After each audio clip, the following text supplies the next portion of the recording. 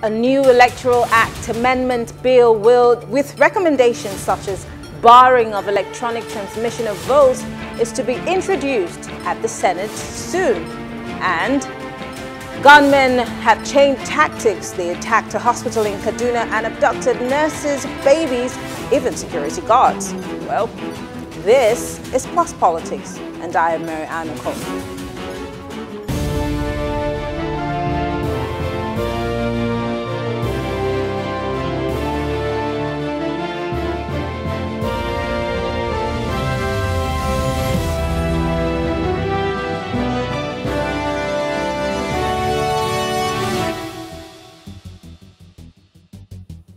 A new Electoral Act Amendment Bill, which provides a total ban of electronic transmission of votes, is to be introduced at the Senate next Tuesday. The provision forms part of the 121-page document to be laid before the upper legislative chamber at plenary by the Senate Committee Chairman on Independent National Electoral Commission, INEC, Senator Kabir Gaya. The bill also proposes allowed expenses for presidential candidates and the allowance of an independent candidate.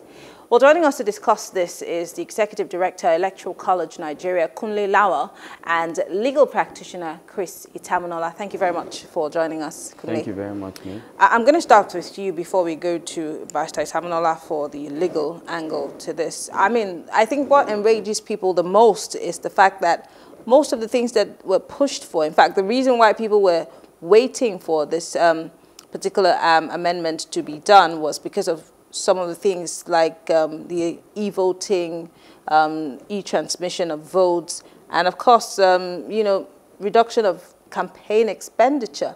But these things seem to have found their way, you know, out of the amendment, and people are wondering what's the essence of this amendment if the major things that we're pushing for are not really done. But let me start from the beginning. Let's break it down because it's a big thing. Let's look at the fact that the Senate has decided to depart from because there was a document that was agreed upon by both committees, but now it seems like they have decided to jettison that document and come up with a fresh one, which means that there will be a showdown come Tuesday. Why do you think that there was a departure all of a sudden from the agreement that was done in the first place? Because if you look at it critically, we must say the way the Nigerian National Assembly looks at it, the political elite has a need to protect itself and its existence. The truth is there's a higher agitation for democracy or a proper democracy and good governance right now by the Nigerian people. And they know that first things first, if this is allowed to happen, most of them will not return to their seats. So it's more like, I don't know, protecting your own skin. Let's look at the increase in campaign funding. You're tilting 1 billion naira, which used to be the limit on campaign funding. And let's also mention, nobody is picked to actually face this matter. That's dictate campaign spending, whether INEC, the police. So everybody lacks jurisdiction. They still remain with a vague who has jurisdiction in dealing with this. And then they push up presidency to 15 billion naira. Well, this indirectly translates that campaign forms, which used to cost about 45 million, which we thought was outrageous, will cost over 100 million in 2023. And that is a serious problem. I think Section 50, subsection 2, is also prohibiting the transmission of anything electronically, which means this National Assembly is about to send us back into the Stone Age. It's incredible that we expect that these people are representing us and they would listen to, because I know that there were recommendations made by Nigerians and these recommendations were taken to these representatives and senators. But it looks like the Nigerian people's voices are not being heard in all of this. And again, that's why I started by saying it looks like we put so much faith in these people, but then they keep letting us down. So if these people are our representatives and they're not representing what we believe in, where do we go from here? In a natural democracy, what usually happens when you have this quagmire between the people who have chosen the National Assembly to be the house they take as their own, and then the people they're supposed to be representing, we're supposed to initiate a recall. But this has not happened in Nigeria, mainly because people are afraid, not because people can't do it. And if you look at protests which we've had across different zones in Nigeria over the last 1 year, the people that come out are enough to even take out one person, maybe, for example, Lagos State House of Assembly, or a senator, or a House of Rep. But they've never thought to organize those. How educated do you think people are in that regard? Because we talk about recalls all the time. We're saying, oh, you know, we should have a recall. We have a right to a recall. But how many people really know that they have that right? And how many people really are willing to follow through? The average person is hungry. The average person is unable to buy eggs right now. So why should they be worried about a recall? The truth is that it's very political education or political illiteracy, which we have, which is massive within Nigeria, and it's not about how educated you are, it's understanding how the system works, is the greatest limitation. Because the truth is, the only reason you do not have eggs is because you are not represented properly. And because we've not been able to cross that boundary, we think it's better to go and look for eggs. But the truth is, you don't need to go and look for eggs. Why don't you attack the problem from the top? And we've never done that. And that's the situation we find ourselves in. I will come back to you because voter education is very important, whether it's informal or formal. We need to talk about it. But Barrister Itamunola, I'm coming to you for some legal perspective to this. Now, the Senate is getting ready to conclude plans to declare Ms. Loretta Onoche as INEC boss. But of course, we also know that there are people who have kicked against this idea. And with all of this hullabaloo and the imbroglio as concerning, you know, the amendment of this bill, the pushback is seemingly a bit more. Why do you think that the Senate has decided to, or the National Assembly has decided to take this stand and kick out the most important things that the populace pushed for in this new amendment? Now, it's very pathetic to understand that the current Senate has an opportunity to make a name for itself indelibly, but is unfortunately mischievously allowing itself to be controlled by the presidency. Nigerians have cried, clamored for this amendment to be entrenched in such a manner that at the end of the day, the implication of it will have been electronic devices. For example, currently, the Nigerian Bar Association flawlessly undertakes its elections. Of course, there are challenges notwithstanding, but we sit in our houses, we sit in our offices, and we conduct elections free and fair to a certain degree, devoid of you are picking the boxes, you are doing this, you are doing that. Now, those material sections that would have aided that is what Senate is now automatically removing, preventing, precluding. That's one. Then the second aspect of it. Barrister Itamunola, are you still there? Oh dear. I think we lost that connection, but we will try to get him back on the phone. Let me come back to you. Let's talk about issues of financial independence for INEC, you know, new timelines for submission of lists for candidates. We hear all of these things have now been rejected by this National Assembly. What does this portend for the electoral process going forward? Because I'm thinking off the top of my head that the reason why we were all protesting and pushing was because we thought this document was going to change, you know, the way our electioneering process went, all the way down to policing it, all the way down to counting, transmission of this result. But it has nothing in it that we can really hold on to. I'm trying to understand what's going on in the head of the National Assembly members. Maybe you can help me. We must first understand this critical thing. The National Assembly is not PDP, neither is it APC. The National Assembly is the National Assembly. They're sworn to a constitution. And these are people who have chosen to just solidify their grip on power. There is no other reason why, number one, we can reject e-voting. Because to be clear, we're a country of 200 million. Nigeria spends close to $100 million on elections alone. That is outrageous for a country that claims it doesn't have money. And we want to continue business as usual. This is not only a problem, but it would affect us in the long run. Nigeria basically has to stand up and say, this bill will not pass. And they've hidden it behind, oh, this is an electoral bill, we're passing a bill because people are talking about it. But what is contained in that bill? Let's also state that even within voter fraud, which they mentioned in this electoral bill which they want to put forward, they clearly do not state, yeah, they state fines and imprisonment, but anybody who commits these crimes would of course bring his lawyer to court, and his lawyer will say no law enforcement agency directly has jurisdiction, because they didn't state whose jurisdiction it was, whether it was INEC or whatever. So there's a lot of ambiguity, that's what you're saying? Yes, within this. It's basically vague, and you can dilly-dally around almost everything. So, if I get you clearly, and correct me if I'm wrong, you're saying that these loopholes have been deliberately created because these politicians want to be able to maneuver when the time comes? Yes, and what do we expect? The people who are tempted to correct the electoral bill or the Electoral Act are people who are not even conversant with the Nigerian electoral system, its process, and the Constitution in general. I'm curious, you obviously represent the Electoral College, and you are a group of people who are educating people on, you know, the electoral process. You may not necessarily be civil society, but you fall in that category. Now that we're faced with this, how do Nigerians stand up? Because yes, we stood up and kept pressing on Mr. President before the last election to sign that, you know, that bill.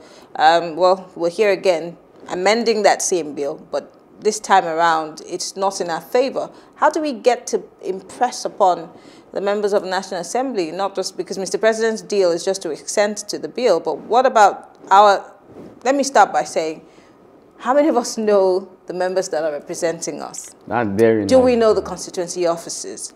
Do we know how to write petitions? Do we know how to write letters? Where do we start? Because in 6 months, campaign season will be upon us. And if this bill is accented to by Mr. President, then that's it. The truth is, Nigerians must first learn and accept they are politically illiterate. The second thing is, you cannot change a country in the short run. It has to be a long game. We've only agitated for things that were short games, short plans, short targeted. And I don't believe anybody in the National Assembly has been made an example of doing nothing. So we have constituency offices that are totally empty, and I'm sure if you check most constituency offices, they are empty. And those that have people in do not have the representatives in. So we are a country that created representatives to live in the capital city while they are foremost furthest away from the people they are actually representing. And that's not governance. Barrister Itamunola, I know that you're back on the phone line. Can you hear me? Yes, I can hear you. Perfect. So you were telling us before the connection was lost that the Senate is controlled by the presidency. And I wanted to ask that question while you were still talking. The Senate is made up of the APC and the PDP. It cannot necessarily, for the purpose of argument, be controlled by the president. The president, yes, is the president of Nigeria, but the president also is a leader of the APC in the country. He cannot necessarily be controlling these members of the National Assembly, can he? And of course, these members are supposedly representatives of their people, not representatives of Mr. President. So I'd like to fault that comment of yours. First and foremost, you have an APC that is a majority in the Senate. Number one. Number two, you have a leadership of the Senate that is definitely appointed with the influence of the presidency. In a normal Nigerian setting where issues go on normally, that type of influence should not be. But unfortunately, where public interest is number one, such influence will not be. But where party interest prevails, definitely it will be. Now, having said that, the important thing I have stated is, the current Senate is losing a very valuable opportunity to making a name for itself. In terms of ensuring that it takes the burden away from Nigerians going through the hardship, the rancor, the challenge of ballot boxes, rigging, and the rest of that. And I gave a simple example. The NBA, Nigerian Bar Association, for the past 5 years now, had transmuted in terms of its leadership through electronic voting. And that is the solution. Unfortunately, I'm having a network challenge, so it's a big challenge. But the only opportunity to be able to enable Nigerians to enjoy an electoral process devoid of rancor, devoid of rigging, is what the Senate definitely is preventing right now. With the way that our National Assembly has been operating over the years, and with some of the bills that they've passed, with some of the decisions that they've made over time, and I mean, I'm talking about including, you know, the Twitter ban, you know, the social media bill, and all of the things that they've continuously pushed. Do you see Nigerians, you know, one way or the other, winning by putting pressure on them to change this bill? Do you see Nigerians changing the minds of these members of our National Assembly, or is it just going to be business as usual and this bill will be assented to by Mr. President? Well, unfortunately, it's going to be business as usual, and the ground is very simple. We have a very docile Nigerian society that is not willing to die for their rights. I mean, the sections of the Constitution are very apt in terms of, I mean, for decisions to be. How many of these senators have taken a decision, first and foremost, with deference to their own constituents, going back at least to parleying with them and coming back to taking a decision? The answer definitely is negative.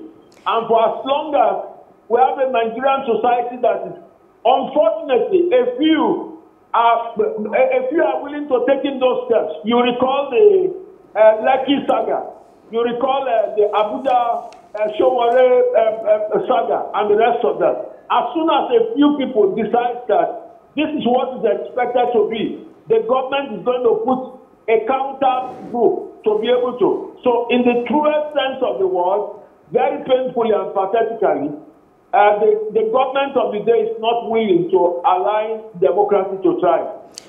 Except that bill, definitely, we are definitely not going to get there in 2023. You seem to be playing you seem to be a prophet of doom, but Kunle seems to disagree with you. I saw him shaking his head vehemently. Kunle, what are your thoughts? Because if you look at it, you cannot say the presidency controls the National Assembly. National Assembly is actually the strongest arm of government. That's on paper as it's supposed to be.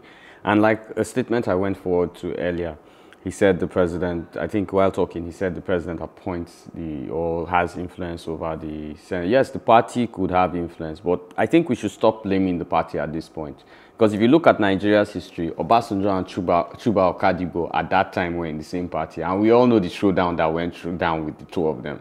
So it's not a party issue. I think we should look at this holistically.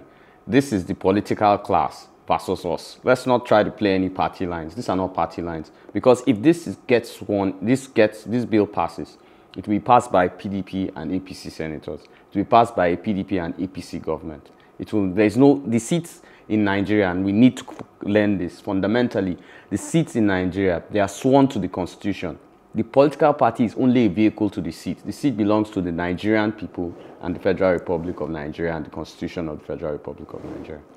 So, I mean, Barrister Itamunola seems to be saying almost the same thing as you, although you disagree that, you know, to a certain extent. But both of you seem to say that these people, at the end of the day, don't care about us, because this is one way or the other going to affect whether they return to those offices or not, or whether they go to other offices, because most of them have been there twice. Some of them are governors who became senators. So they're looking at the future, and there are other positions that they would want to run for. And this is why this is you know, they've decided to take this decision. But back to you, Barrister Itamunola, let's look at some other innovations that they've introduced. I mean, these are certain positives, even though they're just a few of them. But one of the most important is the fact that now we can have independent candidates. You don't necessarily have to become a member of a political party to run. Isn't that a good innovation, even though we have more problems? But isn't that something that we should rejoice over? Well, an independent candidacy is encouraged. Even internationally, you have them. But how far will they be able to go without the party? I mean, our understanding. I mean, but that's the idea, isn't that the idea of an independent candidature? You don't need a party. If you're good enough and the people think that you're the right candidate, they should be able to band behind you and not necessarily going through the hoops of party primaries and all of those things. That is the objective. But how far will the independent candidate go? Because as far as our Nigerian politics is concerned, and to an extent, even internationally, I mean, in America, in Europe, and whatsoever, you have the Republicans, you have the Democrats, and whatsoever. And a number of times when we vote, unfortunately, very pathetically, we are not voting based on the individual. We are voting based on the party. We are voting based on money. We are voting based on what they call it. Unfortunately, you want to talk about agenda of the political party. So to what extent will that individual be able to press home his own ideology over and against tradition? But one thing is certain, to that extent, we must commend. We should appreciate the fact that we are, to that extent, we are taking one step in the right direction. But so I want to quickly disagree with you. Again, and I'm coming to you, Kunle. Maybe that's the same point you want to make. Many people have complained about the fact that parties, political parties, especially the big ones in Nigeria, stifle, the choices of the people. It's because many pundits have said that the reason why we have the kind of leaders that we have is because the parties decide whoever they want and then they foist them. So you don't have a choice but to vote for these candidates. But when you have an independent candidate, you have a pool of choices. Now you can decide if you want this person, even though the party doesn't deem him fit, because this is what happens. Yeah, for me, looking at independent candidacy, I think when most people talk about it, they talk about it from a presidential point of view. Yes, Nigeria has over 170,000 I think politics generally, people always start from the top. But the truth is, if you look at independent candidacy at, let's say, a local government level, let's say ETIOSA, chairman of ETIOSA or something, this is a very, very good development and can help really get the right people into the game. I look at it very good for state houses of assembly, Senate, and House of Rep. Let's not talk governors and president yet, because we need to create a precedent. If we're able to get in local positions or lower positions of people with political power who have their independent candidacy, we might just be able to deliver a president that's an independent candidate down the road. No, but that will be down the road. But people first have to see it go. Like now, I can just say, okay, I want to be chairman of my local government, and I'll just register with INEC. And I can pull that because it's within my community. And if my people really agree with me, I don't need to subject myself to a set of party delegates that are asking for Ghana must go. So quickly, wrapping up because we're out of time, Barrister Itamunola, last words, because this is happening next week, Tuesday. We hear that there might be a showdown because there are certain people still in the National Assembly who disagree with the change because there was an agreement before now. And then overnight, there was a change in that document. With our fingers crossed, what should we hope for Tuesday? I think at the last part. What should we hope for coming Tuesday next week, the day that the Senate or the National Assembly decides on that particular document? I expect the minority to rise and challenge the challengeable.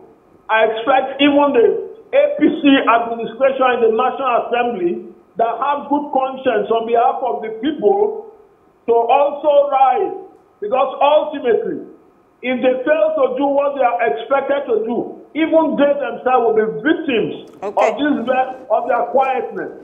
So come Tuesday, it shouldn't. I hope that whether PDP or APC, they will all stand at least on a common front in the interest of Nigeria. But will that be? I do not see that coming. And Kunle, you represent the conscience of the people.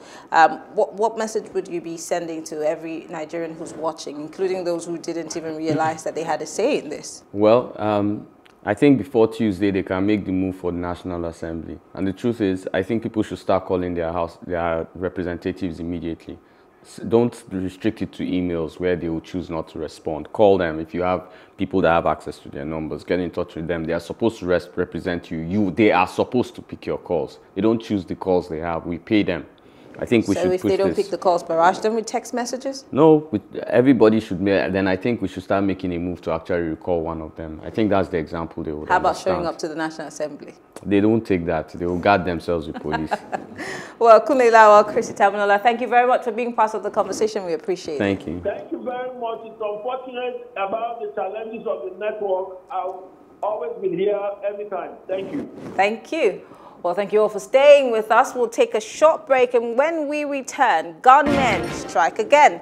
This time, they storm a hospital and a school. We'll be right back.